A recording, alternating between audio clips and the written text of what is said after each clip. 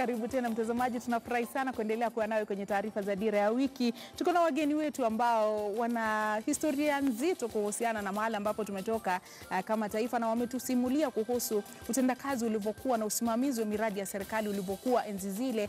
Na tukija kwako Bwana Mboga, kwa sababu uliketi kwenye kamati ambayo ilibuni sheria kuhusu gatuzi, unapoangalia historia hiyo ambayo mmetusimulia na sasa hivi wakati ambapo tuna gatuzi, tuna katiba mpya, unaona kwamba mlipoketi kuangazia kutathmini utendakazi wa serikali za kaunti, dhamira yenu haswa ilikuwa nini? Ukitazama tawala ambazo zilikuwepo, serikali za utawala wakati huo na sasa hivi ambapo tumepata gatuzi, je, dhamira yenu haswa ilikuwa nini? Ukiangalia katiba yetu ya Kenya, hii uzito mwingi umewekwa kwa ugatuzi. Na sababu kubwa ni sababu ya huduma zimfikie kila mwananchi wa Kenya. Sasa ukienda katika article 6 ya katiba yetu, sehemu ya 3, inasema kitengo chote cha serikali ya kitaifa lazima ihakikishe huduma zake zinamfikia mwananchi katika kila kipembe cha taifa. Kwa hivyo zile services ambazo serikali ya kitaifa inafanya zinatakana ziwe zimefikia mwananchi. Na hiyo ni katiba, lazima zifanye. Utaangalia kama wizara yote, ukichukua wizara ya afya, ukichukua wizara ya ukulima, mambo yote lazima wanaanza huko lakini yafikie kule. Kwa hivyo hiyo ni katiba. Alafu kwa sababu ya katiba yetu inasema lazima ugatuzi uwe mashinani, watu waweze kuweza kupata services huko mashinani. Utaona pia pesa za serikali ya kitaifa ni nyingi na pesa za serikali za ugatuzi ni chache, lakini wote wanatoa huduma. Kwa hivyo zile huduma lazima ziwafikie. Kwa hivyo serikali ya kitaifa lazima itoe huduma. Kwa hivyo taratibu ile sheria ambayo mliweka ya kujumuisha serikali za mikoa, utawala wa mikoa wakati huo na utawala ulivyo sasa, na pia kuhakikisha kwamba huduma hizo zinamfikia mwananchi, taratibu ambazo zilistahili kufuatwa ni zipi katika kutekeleza hilo? Kuna mwanzo tunachukua kwa sheria. Sheria inasema kuna serikali za kaunti zina ile sheria yao ya kutoa huduma, mpaka za kuhusisha wananchi, ni nani anahusika atoe huduma hizo. Alafu katika serikali ya kitaifa, ukienda katika article 262, rais amepatiwa uwezo wa kuangalia zile huduma ambazo zilikuwa zikitolewa na provincial administration. Alipatiwa miaka 5, ahakikishe katika ile miaka 5 zile huduma ambazo zilitolewa na zinaendelea kutolewa na serikali kuu zimekuwa sambamba na mambo ya kaunti. Na hii amri ya juzi, mimi naona anatimiza hii 262. Ukiangalia section 17 ni ile schedule 6. Lazima national government yahakikishe ule utawala wa kitaifa uwe unafika paka pale. Alafu katika kile kikao chetu tulichokaa na ile kamati yetu ikasema lazima kuwe na sheria ya kuweza kufanya zile huduma za serikali ya kitaifa na serikali ya kaunti ikae. Kwa hivyo ile sheria ya Intergovernment Relations Act inawapatia fora, kuna fora za kukaa subcommittee, kuna fora mpaka za governor na presidency wanakaa kama kuna issue ya mambo haya ya huduma. Maana mambo makubwa Kenya ni kutoa huduma. Kwa hivyo unaona rais sasa ameona hii sheria hii article hii ilikuwa hajaifanyia kazi. Sasa anahakikisha wale watu wake wote wanafanya kazi kulingana na zile kamati. Ukiangalia zile kamati zile za maendeleo, yeye anatoa huduma huko chini za maendeleo, kaunti inatoa. Kwa hivyo lazima na yeye awe na kamati zake za kuweza kufanya zile huduma zinafika. Kitu kinatakikana sasa, ukitoa huduma, ukiangalia katika sheria zetu, hata ukichukua wizara ya agriculture, huduma zake zinagusana na huduma zile ambazo pia kaunti zinafanya. Sasa lazima kuwe kuna uhusiano. Ule uhusiano ndio ile sheria ya Intergovernment Relations Act inasema national government lazima ifanye kazi na county government kwa kutoa hizo huduma. Lakini mpaka iwe na kamati yake. Kwa hivyo wawe na kamati, zile kamati zinaweza kukutanishwa hasa za kimaendeleo, za planning, zikafanya kazi pamoja. Ninaona hakuna tofauti, ni vile tu watu walikuwa hawajajua kama, maana sasa serikali ya kitaifa ina kazi zake lazima zifanyike na lazima kuna watu wake wa coordinate. Kwa hivyo ile coordination mkikaa pamoja naona ni muhimu zaidi. Naona sasa kazi itaendelea. Kwa hivyo na wale ambao wameingiwa na wasiwasi, mhubiri, wale ambao wameingiwa na wasiwasi sasa hivi wakisema kwamba ni kana kwamba rais anafufua kile ambacho katiba haikuwa imedhamiria na kuwapa nguvu hawa viongozi wa maeneo ya mikoa ambayo huenda ikahatarisha uhusiano wa serikali ya taifa na serikali za kaunti. Kuna sababu ya kuingiwa na wasiwasi kama huo? Jededa, naona kwamba hapa kuna kifumbi. Hii ugatuzi ulituletea mambo. The national government haikuwa na uwezo. Wakati nilikuwa hapa nilikueleza, without provincial administration, katika kumfikia yule mwananchi mdogo haiwezekani. Kuna kivumbi sasa kwa sababu unaona katika ugatuzi huu, ikiwa ni magavana wanataka kufanya kivyao, ikiwa ni ofisi inataka kufanya kivyao, pesa ya serikali inagawanywa kwa njia ambao haistahili. Na ndio maana sasa mtukufu rais ameona ni vizuri arudishe ile mwenendo wa kwanza kwa maendeleo, ili kila mwananchi aweze kufikiwa na huduma. Yeye hakufika, president wa nchi hakuweza kuenda kwa vijiji, alikatazwa. Na ile shida iko kwamba mimi nilifikiria kuna His Excellency mmoja, but now kuna His Excellency wengi pale chini. Ni kama madaraka ya nchi ilikuja kufujwa. Kila mtu anataka kuweka kwa mfuko. Wasiwasi yangu ni hii, tusipoangalia zaidi, hata hii ugaidi unaingia haushughulikiwi pale chini.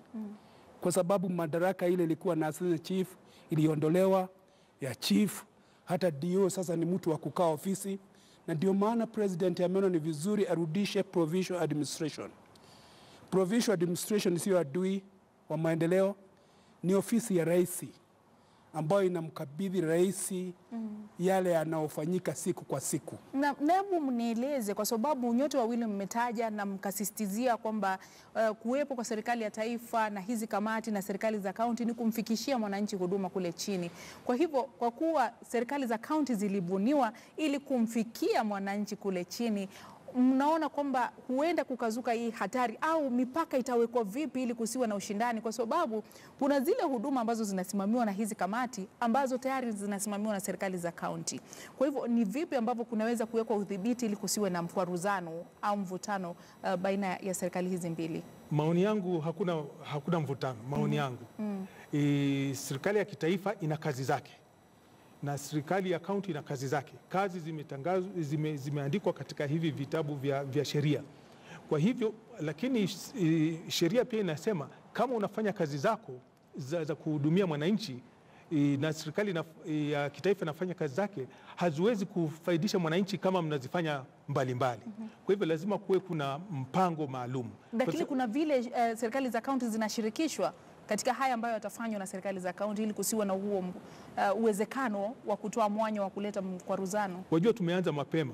Wakati wa kumaliza ile sheria ya ugatuzi, tulitengeza hizi sheria na kuambia sheria ya county government, sheria intergovernment relations, sheria ya kifedha, na hizi sheria zote zina function zake, nani atafanya nini.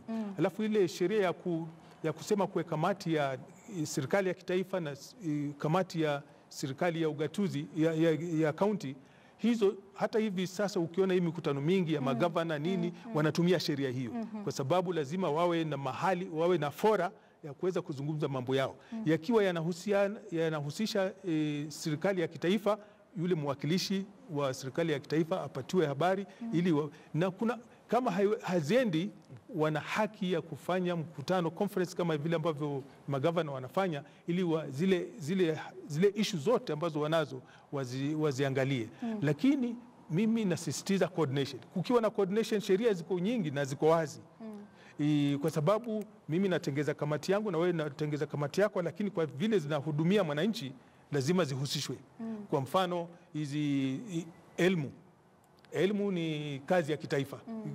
Lakini sasa watoto wasomeshwao ni watoto wa kaunti. Sasa utakuseme kaunti isihusishwe, lazima wahusishwe, maana wana mchango wao. Wazazi lazima wahusishwe. Kitu ambacho hakijapatiwa uzito zaidi katika hizi sheria zote ni participation. Yani kuhusisha wananchi kwa kila kitu. Maana wananchi wanataka wahusishwe kwa mambo ya serikali ya kitaifa, na wananchi pia wahusishwe katika serikali. Huyu mwananchi ambaye tunamsavu pia, ambaye anapatiwa huduma, na yeye pia aonekane katika zile kamati. Na mhubiri, na ndiposa kwa yale ambayo tunayaweka kwenye runinga kwa hivi sasa ni maelekezo kwa zile kamati kuhusu majukumu ambayo yamepewa, na lile ambalo Bwana Mboga ameligusia ni jukumu ambalo limetwikwa ile kamati ya makamishna wa kaunti, kwamba wahakikishe kwamba mwananchi ameshirikishwa. Na nitarudi kuuliza lile swali ambalo nimewauliza wenyewe, kwa sababu mwananchi akiwa kule chini huwa yeye hajui barabara imejengwa na nani, kwa sababu unaona hata barabara yenyewe ina kila mmoja kuna ile ya kaunti, kuna ile ya serikali, kuna ile ya wanaitwa kura ama wanaitwa nani. Kwa hivyo wakati mwingine mambo kama haya yasipotimizwa, unaona mwananchi yeye anaona serikali za kaunti. Na ndiposa nadhani kamati hizi kulikuwa na haja labda ya kutaja mahali kwamba ushauriwe na serikali ya kaunti husika ama mambo kama hayo, kwa sababu wengi wanaona ile hatari kwamba kutakuwa na ushindani kati ya hawa ambao wamekuja, ambao wanaonekana sasa wamepewa nguvu ambayo labda haikudhamiriwa au haikuonekana na wengi, nguvu ambayo huenda ikaleta matatizo kule chini, ikaleta mwingilio ambao wa kisiasa ambao haustahiki, ambao tayari tumeanza kuona. Jadida, hawa watu wanaitwa watawala ni tofauti sana. Na sisi tulifanya kazi wakati wa utawala wa Moi. Moi alijua assistant chief ni nani. Na hata rais angetembea pahali, angetaka kuona mtu mwingine. Alisema nataka kumuona chief wangu. Naona kuna mashindano yatakayoondoka na itakuwako. Ikiwa hatutakubaliana kukaa katika maofisi ya serikali, governor na commissioners hawa wakae pamoja, kwa sababu ile muhimu hapa ni security. Security yote iko katika national government. Nani anapeana security? Ni government. Governor anatakiwa kupata security kutoka kwa OCS ama OCPD ambaye yuko pale, ili afikie yule mwananchi mdogo pale chini ambaye anasubuliwa pale na majambazi. Ni lazima hao washikane. Na hili jambo lilikuja kuwa gumu kwangu mpaka nikaenda nikamkuta bwana OCS, nikamwambia tutafanya kazi pamoja. Na nilisubuliwa sana. Maana maswali niliulizwa, wewe kama chief una askari yako, unaenda kufanya nini kwa polisi? Nikasema siwezi kufanya kazi bila OCS, kwa sababu sisi hatuna ile inaitwa Prosecution Act. Na hii ndio inawasubua watu. Kama sasa kuna nyumba 10, chairman yule wa nyumba 10 tuseme ni mwana maendeleo, ndiye yuko pale chini, na huyu chairman ndio anajua wale watu wako pale na assistant chief. Zile pesa zimepeanwa na national government na zile ziko katika county government, ili sifikie yule mwananchi lazima hao watu waketi. Wakati president alitangaza mamlaka hii kurudi, ninaona kuna mambo. Isipokuwa sasa watu wakubaliane, sisi tuliitwa forward ever, backward never. Mtu yote iko na crown, si mtu wa kusema afande ama kurudisha mikono chini. Ni mtu wa kufanya kitu vile anavyoona atafanya ili afurahishe mwajiri wake. Kwa hivyo mimi ningeomba hawa magavana na hawa deputy commissioner na hawa coordinators wakae chini, ili mwananchi yule afikiwe na miradi ile inatakiwa serikali, wakubaliane wao ni waajiliwa wa serikali. Na katika serikali kusiwe na ule mwenendo wa kujigamba na kuweka hii ni ofisi yangu. Ili tuweze kumaliza hii, lazima pia katika judiciary zetu ziwafikirie wale na kuangalia kutoka chini, kwa sababu hii corruption ambayo imekataza yule mwananchi mdogo afikiwe iko mahali. Sasa tuko na nyumba 10. Mimi nimekuwa chief na sasa mimi ni member wa nyumba 10. Unaona, ninaona bali kwa sababu naona makosa inaendelea pale. Na kuna mtu ambaye anakuja na pocket, yule mwingine ina pocket. Sasa huyu chairman wa nyumba 10 ambaye nasema ndio mwenye maendeleo ya chini kabisa, sababu ilibuniwa ili iweze kufikisha mradi wa watu kwa serikali, atawezaje kufanya kazi kukiwa kutaendelea na ile mambo ya rushwa na kupokea pesa na kukinga uharibifu chini? Kwa hivyo hapa naona ile matamshi ya president ina joto. Na hii joto lazima iangaliwe. Ubinafsi uondoke tukubali kufanya kazi, mtu atosheke na mshahara wake. Ikiwa hawatosheki wapewe pesa ya kutosha. In my time nilitumia mpaka pesa ya mfuko wangu.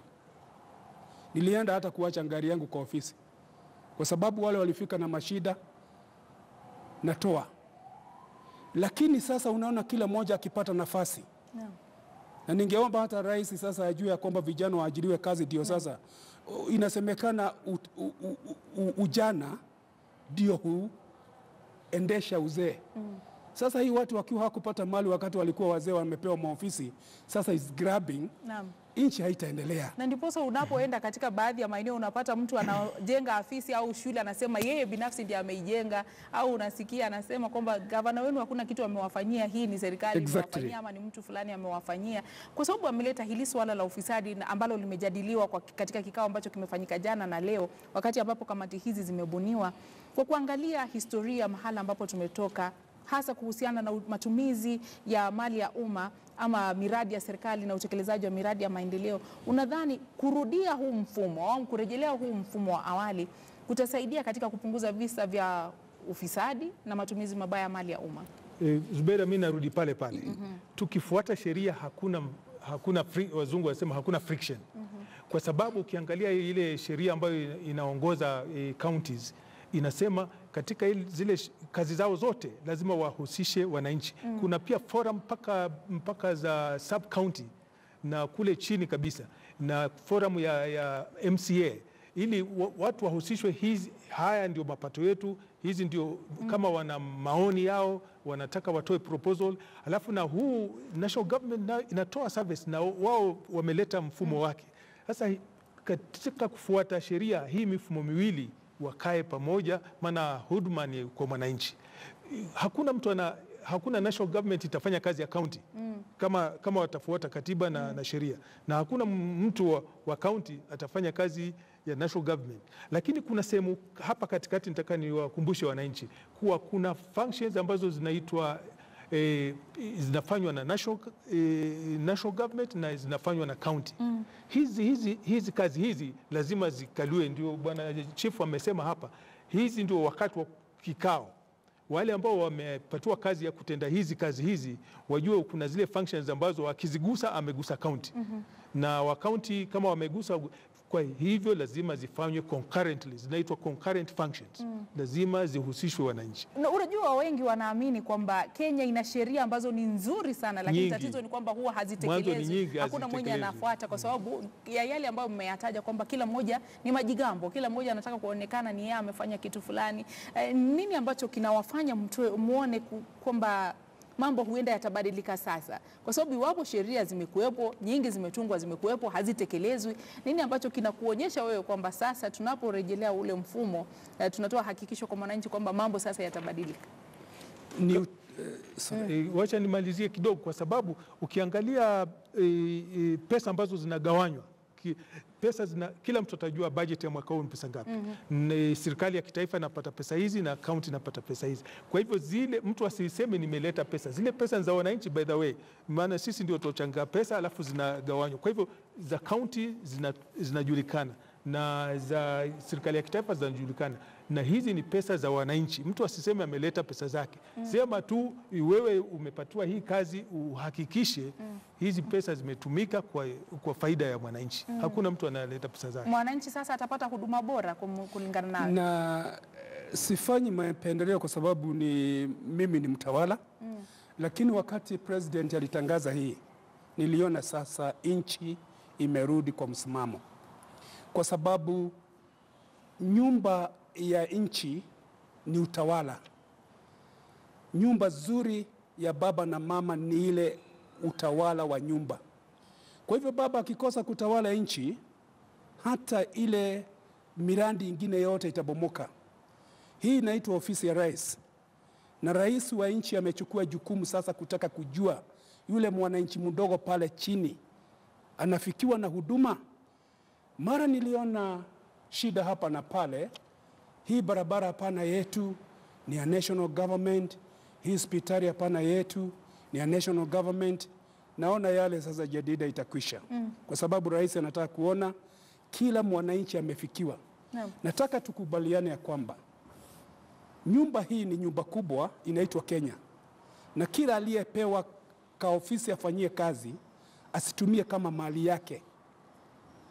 Provincial, hao waliitwa provincial commissioners, ndio county commissioners, watakalia kiti ya kulinda mali ya wananchi. Nao wale wamepewa mali ya wananchi kama vile president alisema wataitumia vizuri. Na nilisikia akisema hawa commissioners, county commissioners, watakuwa kiripoti kwa yeye yale maendeleo yanaendelea pale na vile pesa zimetumika. Natumaini ya kwamba sasa tukiwa na ushirikiano mzuri, mwananchi mdogo sana pale kwa kijiji, kwa sababu huyu mwananchi amesaulika, atapata huduma. Na mnaona kwamba mwananchi sasa atashirikishwa? Wajua, sisi ule wakati wa kutengeza hizi sheria za county tulienda round, tulitembelea sehemu nyingi za Kenya. Sasa kuna wengine wameelewa kama haya majukumu sio ya wale watendaji kazi peke yao. Haya majukumu ni ya mwananchi pia. Maana kuhakikisha kama umepata huduma, una haki yako. Una haki yako ya kuuliza kama huduma hizi kwa nini hazipatikani. Kwa hivyo pia ile kuhusishwa, ndio nikasema hapo tu ndio tumelegea. Lazima tuhakikishe wananchi wanajua majukumu yao. Tulizungumza na wengine nasema sasa sisi tumewapatia pesa, tumechanga, sasa tuje tufanye mikutano ya nini. Kuna wananchi wengine pia hili jukumu la kuwa ahakikishe huduma zimefikia bado halijaingia. Lakini ikifika wakati kama sasa naona wananchi wameamka, kila mtu anajua hizi huduma lazima ni zetu, you demand, lazima tunazitaka tutaendelea. Kitu mimi nafikiria hakuna friction. Kitu ambacho nafikiria tukifuata sheria vile ambavyo zimeandikwa hizi sheria nzuri sana. Kila mtu kazi yake iko, hakuna friction ya nini. Lakini lazima tuhusiane, maana hii na hile ya national government zote zinafaidi mwananchi. Mradi kusiwa na mwingilio wa siasa ambao tayari ushaanza kuonekana, fulani amepewa majukumu mengi, fulani amepewa nguvu kuliko mwingine. Siasa huwezi kuzimaliza Zubeda. Tutazimaliza vipi? Kwa sababu siasa is part of our life. Lakini siasa ziongozwe na katiba na sheria. Ukiziongoza siasa na katiba na sheria hakuna friction. Lakini siasa ukizifanya opposite ya hiyo ndio huleta friction. Mimi nasema hongera kwa rais. Na pia Jadida, ningesema kwa sababu umenipa nafasi hii nimuulize rais wa nchi atembelee vijiji. You cannot perform sitting in the office, kwa sababu ninahuzunika kama Pokot. Ile shida iko pale sasa Pokot. Aende pale, aite wale watu waulize, watu wangu mnaulizana nini? Itafika mwisho. Pia hii nyumba 10, chairman wa nyumba 10 wapewa uwezo. Maana ile shida inatokea sasa ya ugaidi huu iko pale chini. Si labda kwa sababu amebuni hizi kamati ndio wawe macho yake kule chini, kwa sababu kama hizi kamati ambazo ni za county, hawa makamishna wameambiwa wao wakiandaa ripoti kila wiki, nini ambacho huenda kinaathiri miradi ya maendeleo isitimizwe. Huenda ndio sababu wamewaweka wao waangalizi wake kule chini, na wakimfikia ataweza kuzuia labda haya mambo ambayo yamekuwa yakitatiza miradi ya ifunguke zaidi kuliko pale beleni. Yule mwanakamati yule wa nyumba 10, yule chairperson, na atabulike. Wale wanachukua intelligence za nchi wafikie yule chairman wa nyumba 10, ili kukiwa na jambo ambalo limeharibika pale kwa kijiji na huyu chifu amefunika ama yule OCS amefunika, hawa kamati waweze kuambia wale watu wa intelligence, hapa kuna jambo linaendelea. Kwa sababu hata nchi ikiinuka kimaendeleo na wananchi wa nchi wana hofu ya ugaidi, hawataweza kula. Naam, shukrani sana. Tumepokea jumbe zako. Kuna mmoja anasema nyumba 10 walipo ndio security iwe sawa. Mwingine anasema Zubeda, huyu ni engineer Uganda, na furahia show ukiwa Buruburu. Shukrani sana. Napongeza rais kwa kuteua CS Matiang'i kusimamia miradi ya maendeleo nchini ili agenda 4 za serikali ziweze kutekelezwa kikamilifu. Ni Franklin kutoka Emitiot Longisa. Mwingine anasema jambo, je, Matiang'i amepewa wadhifa mpya na ni upi?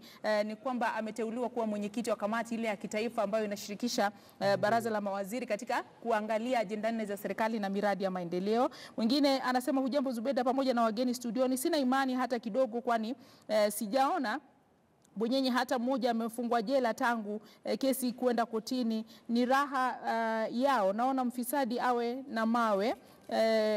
Hiyo ndio dawa ya ni dawa, ni Kenyanya akiwa Kawangware. Siwezi soma jumbe zaidi, lakini shukrani sana kwa wageni wetu kwa kutufanikishia sehemu hii ya mahojiano. Mmesema kwamba sheria ifuatwe. Sheria ikifuatwa kila huduma itamfikia mwananchi. Sheria na coordination na uhusiano na mapatano. Naam, shukrani sana. Hamisi Mboga ni mtaalamu wa masuala ya ugatuzi, na mhubiri Stephen Hidai Gashie, mhubiri katika kanisa la The Witness of the Holy Spirit. Shukrani sana, na alikuwa chifu mwaka 1994 hadi mwaka 2004. Kwa hivyo mmetuhakikishia hakuna haja ya kuwa na wasiwasi sisi kama Wakenya. Muda usio mrefu tunarejea na sehemu yetu ya pili ya taarifa za Dira ya Wiki, na kusihi usienda mbali.